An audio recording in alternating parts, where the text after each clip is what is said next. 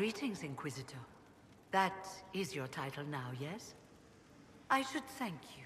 The way things ended in Redcliffe, you could have demanded anything you wished. Yet you chose to make us equal partners. I was not expecting that. Having you here willingly can only make us stronger. Fair enough. Huh. I've been a Grey Warden, Grand Enchanter, leader of a rebellion, and now I am none of those things.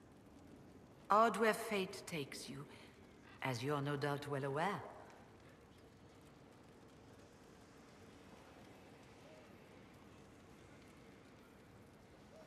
I trust everything is well with the mages? Most are pleased with the Alliance, even if we wonder what will happen next. I'll leave you to it.